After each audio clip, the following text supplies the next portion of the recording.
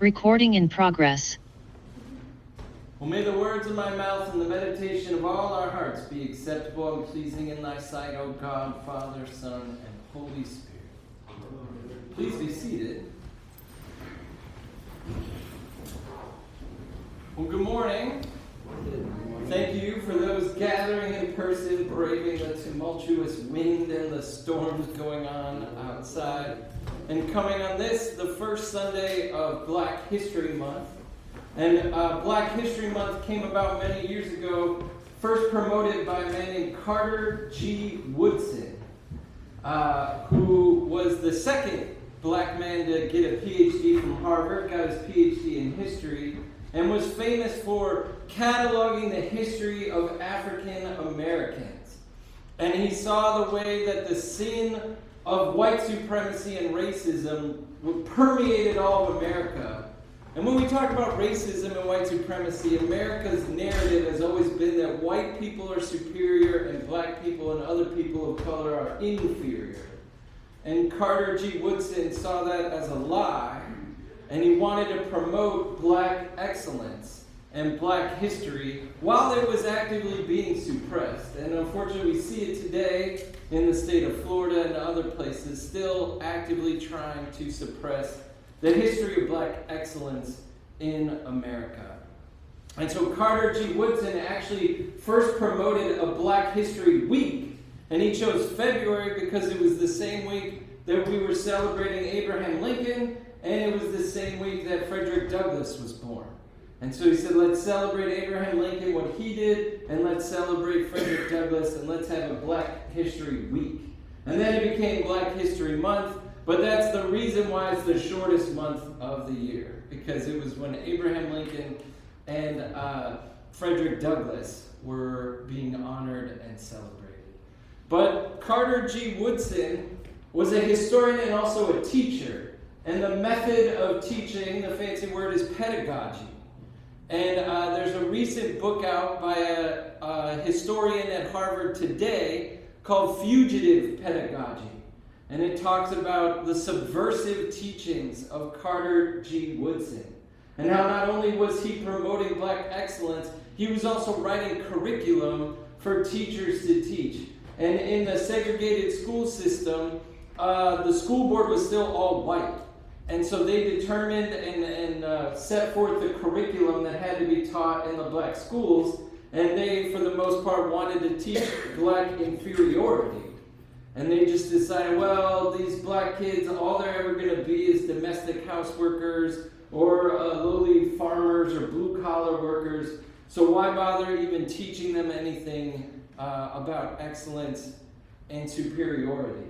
And Carter G. Woodson came through and said no, and wrote a different curriculum. And because he was a historian, he was able to research all the ways that black people in America have been excellent and continue to be excellent. But he also highlighted that to be black in America under slavery meant you longed for freedom, therefore you longed to break the law. Your longing for freedom was to be a fugitive and to be subversive against the actual overt laws and also the subtlety of white supremacy in America.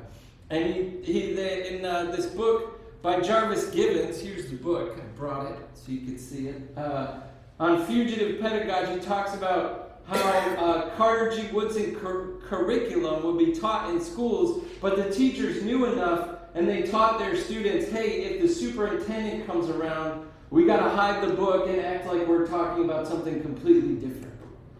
And this book by Jarvis Gibbons talks about how that was constantly teaching the kids that to be black in America is to be set apart and to be excellent, but you're also subversive. And it was like teaching the kids, here's what the dominant culture wants you to know, but we're going to teach you something different. And it's going to be excellent, and it will uplift you. And so, as we celebrate Black History Month, it's also nice to celebrate people who aren't as dominant. You know, we'll hear about Martin Luther King Jr., we'll hear about Frederick Douglass, but it's also good to hear about Carter G. Woodson. And then those teachers that were very brave, using Carter Woodson's curriculum to teach black excellence in America. And just by teaching that was very, very, very subversive. So what, in some ways, does this have to do with Jesus or Christianity? In the beloved community of God, that's what we call the kingdom of God. In the beloved community of God, all are welcomed and all are loved. And we are citizens of that beloved community. And as we try to lean into that beloved community, as we try to honor that citizenship in that beloved community, it's helpful to name the forces in the world around us that are pulling us away from living into that beloved community. So, for example, I think advertising is pretty horrible because it's constantly telling me, hey, your life will be better, people will love you, and things will go better for you if you buy this one product. And I'm like, no, I'm a Christian. I'm beloved by God no matter what products I purchase, no matter what kind of khakis I wear, no matter what kind of car I drive. God loves me. And so I see advertising as a thing trying to pull me away from leaning into my calling as a faithful follower of Jesus.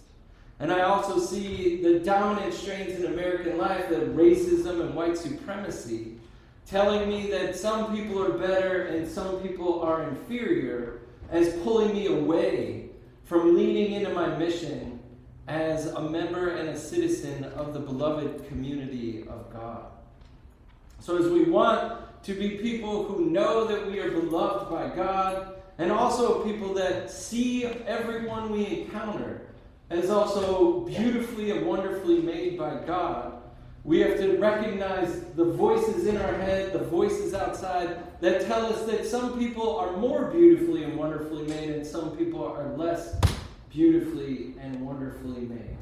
And instead, we see everyone as beautiful children of God, worthy of love, worthy of excellence, worthy of our kindness and our grace, and also people that we long to invite into and joining us in that beloved community of God. And these forces are pernicious and constant. They permeate in such subtle ways that are saying some people are better and some people are worse. And it takes a lot of energy and effort to dismantle that. But here we are in Black History Month, which is kind of just the beginning. Every month should also highlight the excellence of Black people and all people around us until that equality is made reality. And I don't know if we've ever really seen that here in America, but that's why we lean into our calling and our citizenship as members of the beloved community of God.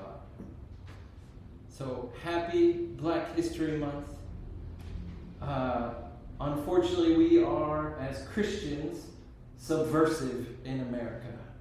And then we're constantly seeing ways that we act that's contrary and different to modern, dominant American society. And we also see that all people are beautifully and wonderfully made by God, and we do our best to make it so. Amen. Amen.